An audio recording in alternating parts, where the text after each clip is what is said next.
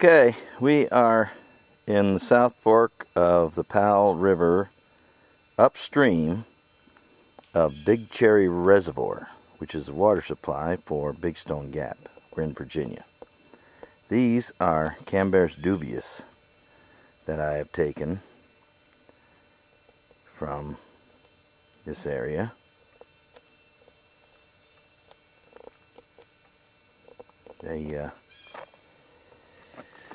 Lots and lots of burrows here, more than I could actually excavate.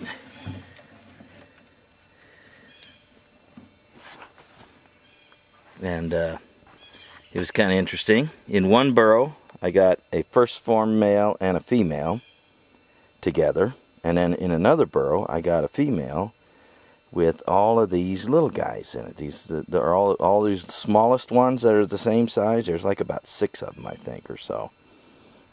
They were all in there together, kind of hanging out, having a good time. So I'm going to put this on pause, and there we are, car going by. Some sort of a hunter or something, I think.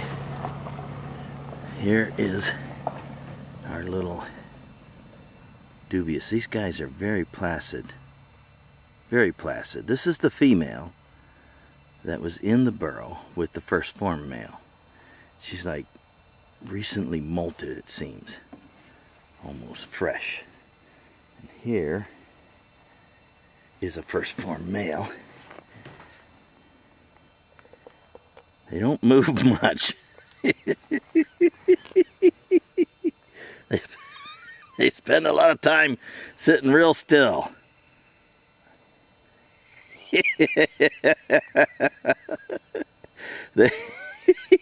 They don't even pinch. These are the most placid crayfish I think I've ever encountered. I mean, they don't do nothing. Anyhow, they're handsome. Now I'm going to go down below the Big Stone Gap water treatment plant. I'm looking for a little stream-dwelling juggy Cambarus that I was looking for up here, but I didn't find it.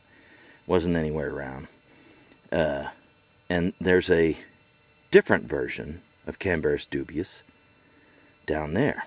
So I wish these guys would crawl around some. You'd get an idea maybe what they do, but apparently these guys don't do nothing. That's what they do. They do a lot of nothing. I tell you. Whoops. A little too close. Alright, that's it. They look like they're dead, but I swear they're alive. If you flip them over, jeez. If you flip them over, they still don't do nothing. There we go. There we go.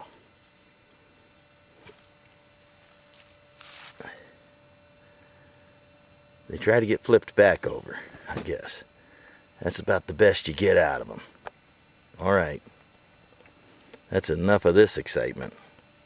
Okay, there's the not the Big South Fork, the South Fork of the Powell River. This is the section I collected the dubius in. The crayfish whisperer, so to speak. And here it is going downstream. It's just full of leaves. And here's where we're at. We're just like in a big old forest here. Whoa, look at that handsome field vehicle. Wow. I tell you, the guy that owns that must be one sharp cookie. Anyhow, be that as it may, there's trees everywhere. Somebody should come in here and thin these things out. My God. You know, these things create pollution. At least that's what Ronald Reagan said. So, anyhow, this place is horribly polluted. I can hardly stand it down here. It's quiet. Ain't no horns knocking, honking. Ain't no people shouting. Tell you. I hate places like this. Ugh, they give me the creeps. All this peace and quiet. Oof.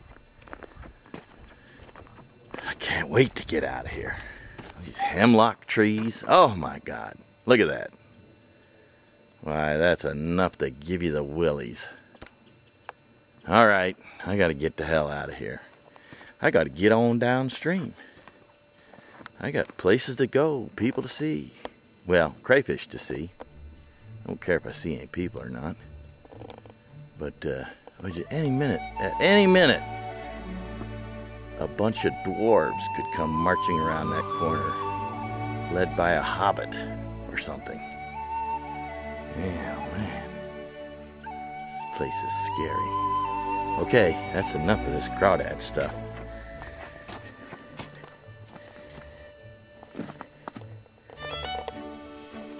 Here they are. They're moving around a little bit. There's the little ones. There's 3 little ones there. They all came from that same burrow with that female. There's 2 others. Very interesting little life history going on out here. I'm telling you, these are some cool stuff, man. Okay. There they are. Look at them. They're so well behaved. These are the best behaved crawdads I think I mayhaps have ever encountered. You put them in their box and they stay put. Aren't they beautiful? They are just cooler than snot. Look at that guy. He's amazing. It's just amazing, the colors on these babies.